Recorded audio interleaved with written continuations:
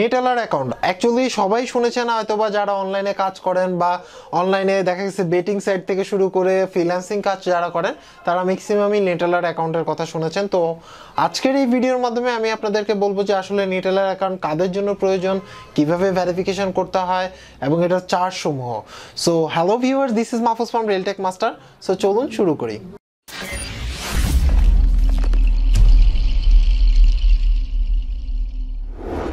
তো at first আসি হচ্ছিল নেটেলার অ্যাকাউন্টটা কি। অ্যাকচুয়ালি নেটেলার হচ্ছিল একটা ইন্টারন্যাশনাল ব্যাংকিং সাইট, যার মাধ্যমে আপনি যদি কোনো ফ্রিল্যান্সিং সাইটে কাজ করেন বা আপনি যে কোনো সাইট থেকে যদি আপনি কোনো পেমেন্ট নিতে চান, সেইখানে যদি নেটেলার সাপোর্ট করে আপনি সেই নেটেলারের মাধ্যমে আপনার যে ডলার আছে বা ইউরো আছে সেটা আপনি নিতে পারবেন।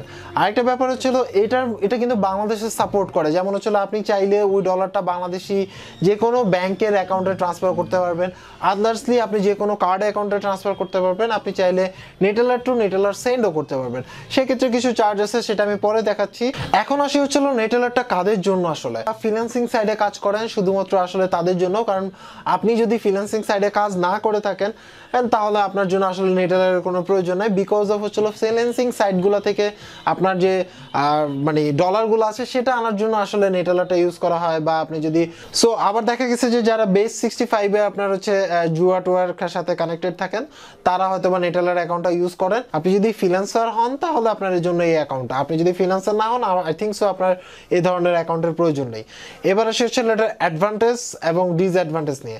অ্যাডভান্টেজটা হচ্ছিল আপনি যে কোনো মার্কেট প্লেসে যেখানে নেটেলার সাপোর্ট করে সেখান থেকে আপনি ফ্রিলি আপনার অ্যাকাউন্টে টাকাটা ট্রান্সফার করে নিতে পারবেন, মানে আপনার নেটেলার অ্যাকাউন্টে আনতে পারবেন। সেখান থেকে আপনি চাইলেই আমাদের বাংলাদেশি যে কোনো ব্যাংকে আপনি ট্রান্সফার করতে পারবেন একটা সামান্য ফি এর মাধ্যমে। এই অ্যাকাউন্ট খোলার জন্য আসলে কি কি প্রয়োজন?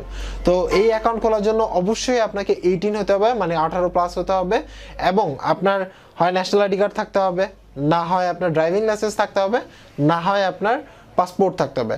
এই তিনটার যে কোনো একটা যদি থাকে তাহলে আপনি নেটেলার অ্যাকাউন্ট খুলতে পারবেন। কি হয়তো বা আগের যে ন্যাশনাল আইডি কার্ডটা আছে সেটা ইউজ করে ভেরিফাইড করার ট্রাই করতে পারেন।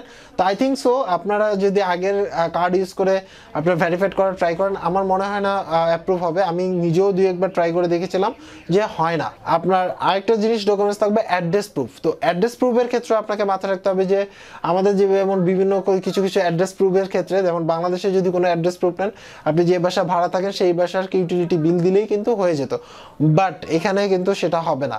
এই ক্ষেত্রে হচ্ছিল যদি আপনি ইউটিলিটি বিলের মাধ্যমে আপনি অ্যাড্রেস প্রুফ করতে পারবেন, কিন্তু সেই ইউটিলিটি বিল আপনার নামে হতে হবে এবং সেটা ইংলিশে। আমি আবারও বলি, যেই ইউটিলিটি বিল দিয়ে যদি আপনি অ্যাড্রেস ভেরিফিকেশন করেন তাহলে সেই ক্ষেত্রে ওই বিলের মালিকানা আপনি হতে হবে, মানে আপনি ওই বিলের মধ্যে আপনার নাম থাকতে হবে এবং হচ্ছে আপনার অ্যাড্রেস থাকতে হবে।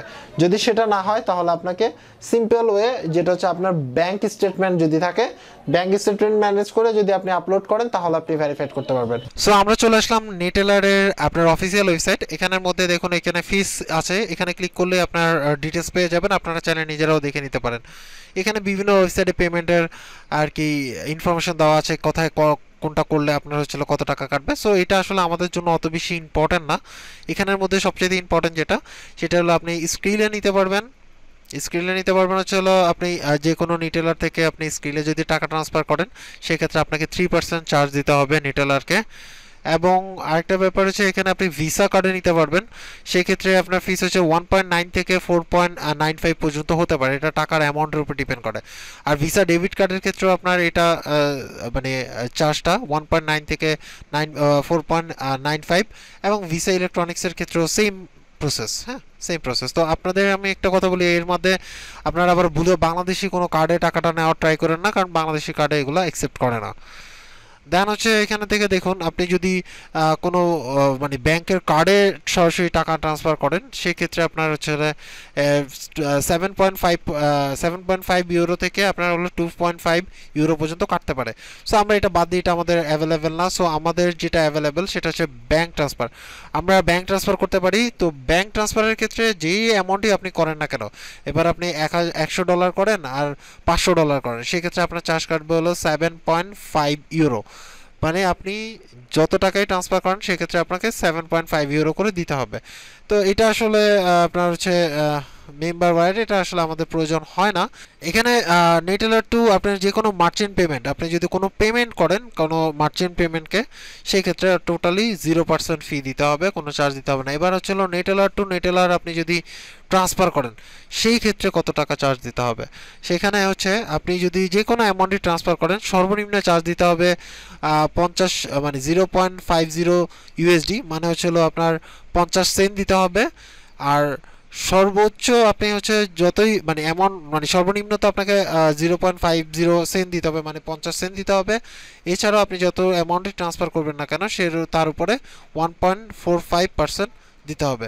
সো বুঝতেই পারছেন যে আসলে কি পরিমাণ চার্জ। এবার যদি আপনারা চান আপনারা যে নেটেলারে অ্যাকাউন্ট খুলবেন, কিভাবে ভেরিফিকেশন করবেন, যদি আপনারা চান তাহলে আমি সেটা নিয়ে পরবর্তীতে ভিডিও দেওয়ার ট্রাই করব।